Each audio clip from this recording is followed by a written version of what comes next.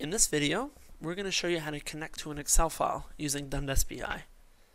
So there are two ways to connect to an Excel file using this application.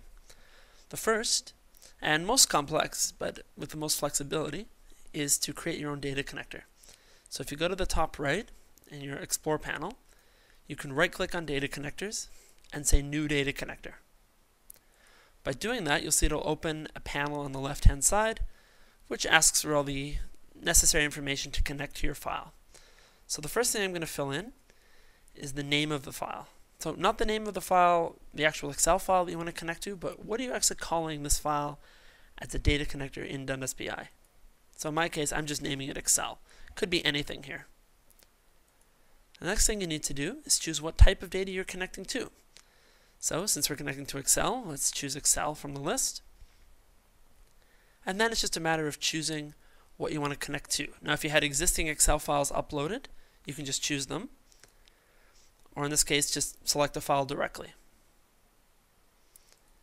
So I've already got this Excel file uploaded. Let's just choose it.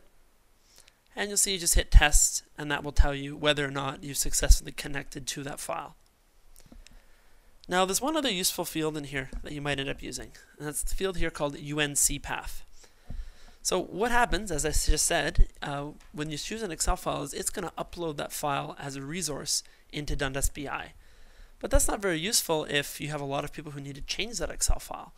Right? What if you're in a department of 10 and everybody's coming in there daily and modifying the data so that it's going to be reflected on the dashboard? Well, the best way to do this is to put that Excel file onto a network share, just a Windows standard network share.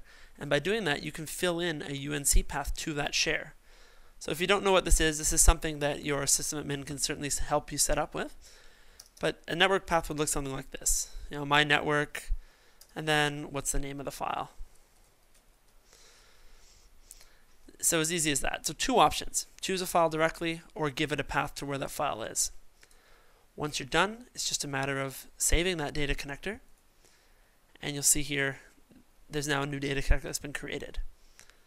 Now for simple dashboards where you just want to take an existing Excel file and start using it directly on the dashboard, it's even easier than going through creating a data connector. All you have to do is go into your file system and drag and drop that Excel file onto the dashboard. You'll see by doing that, it automatically created a simple view of all the data. But additionally, you'll see that there's a new data connector that's been created. In this case, just named the same as my Excel file. So either one of these methods, once I've got a data connector created, I can expand it, I can see the different fields available, and then I can start building something.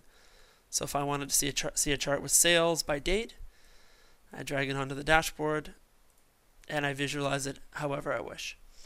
So you see that working with Excel in Dundas BI is extremely easy.